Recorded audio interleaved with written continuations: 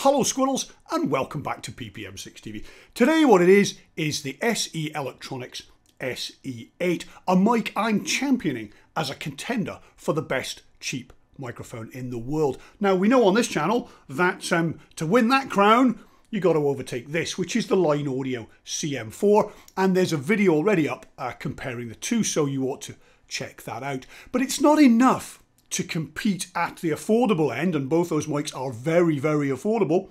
You have to, if you're going to be the best cheap mic in the world, take on some of the big boys. And in audio and in microphones, it doesn't come any bigger than Neumann. The name of Neumann rings down the generations of fantastic microphones, and the KM184 is an absolute peach. And in fact, in some ways, it is a best cheap microphone. When you think about the alternatives from Sherps or Sennheiser or any of the very high-end brands, the Neumann is surprisingly affordable. And so, and its performance is fantastic. And actually, the two together should be an interesting battle because the SE has that presence lift that the Neumann has that I think gives it the ability to cut through. Now, one thing I missed, shame on me in my CM4 video, is that not only does the SE have pads and filters, which neither the CM4 nor the Neumann have, it also has, voila, a detachable, replaceable capsule. And at the moment, this one is fitted with the cardioid, but you can also get a Omni capsule, or you can buy the mic with the Omni capsule fitted if that's what you want. So, big boosters to SE, not only for their facilities and their figures, which are frankly very, very good indeed, but also the versatility of an interchangeable capsule. But this is all about the sound. So, sE8, Neumann KM184, have at it. Okay, so here we have the sE8 primed and ready for action.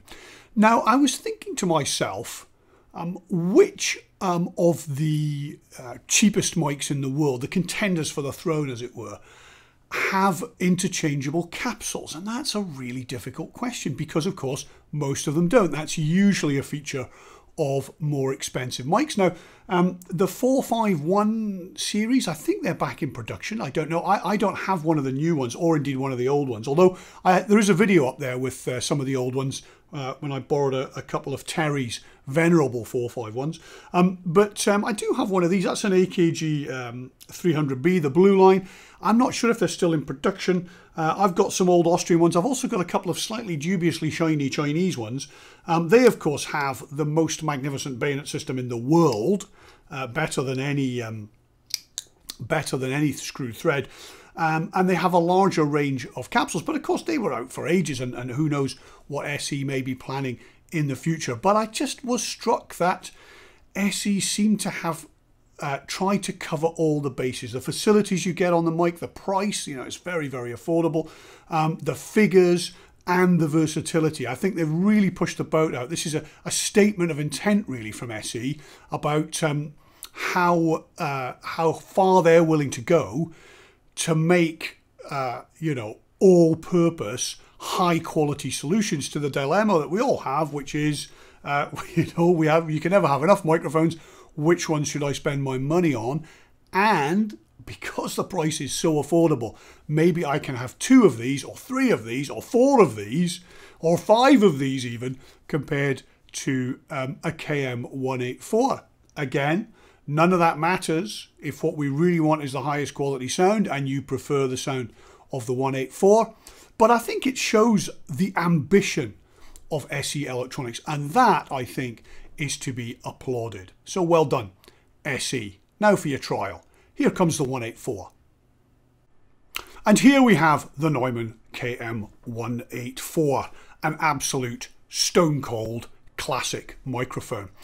Now, when I was young, so much younger than today, we had Neumann KM184s, the forerunner to the 184. I think all of those we had in a kind of shiny metal finish, which inevitably got dented and battered. I mean, we really did. They were very, very popular microphones in the BBC, and everybody wanted them. I think, and correct me if I'm wrong, I think they did have replaceable capsules, and the thread was even finer than that on the AKG 451. So no, I don't think I ever changed the capsule on one.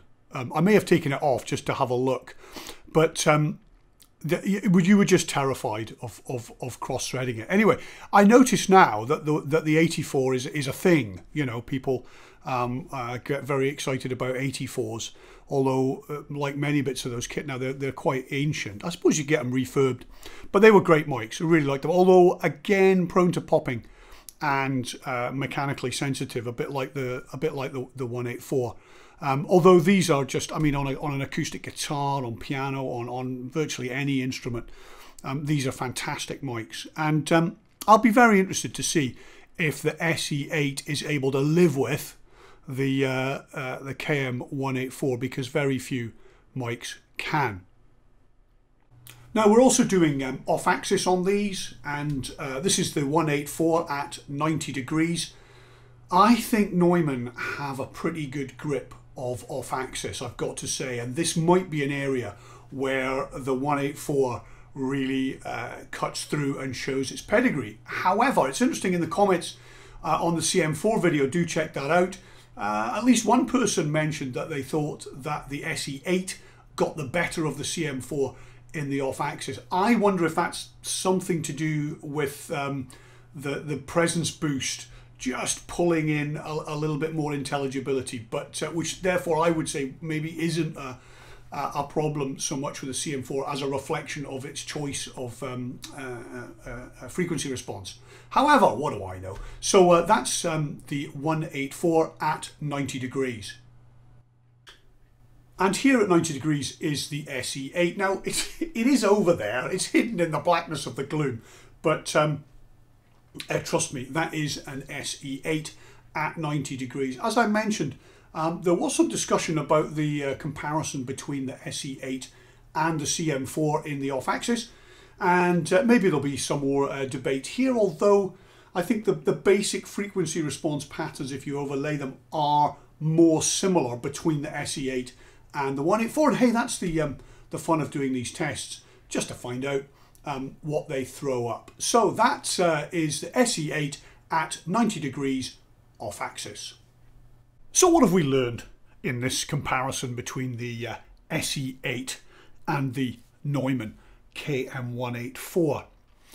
Well, I think the first thing we've learned is that I think there are now at least two very worthy contenders for your money in the best cheap mic in the world contest. The SE and the Line Audio CM4, which is we're using for this this segment.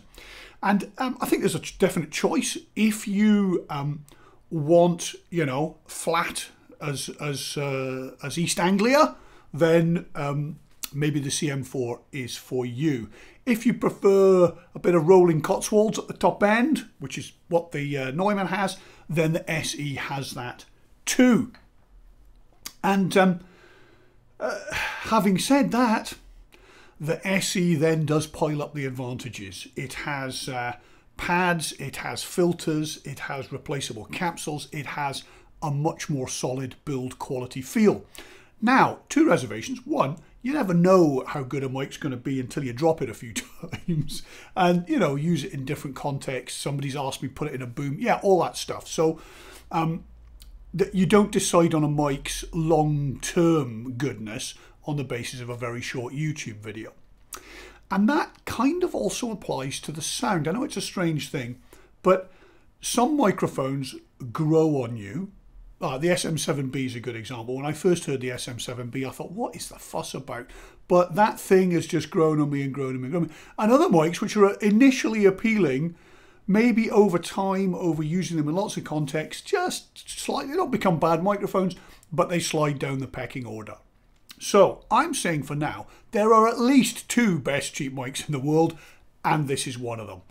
SE Electronics, what a great job you've done. A big thanks to Ken at Apogee AV here in the UK for being so kind as to lend the channel the microphone. I'll put a link to Ken's stuff down below. As for you, please subscribe. It does help. Thanks for dropping by. See you soon.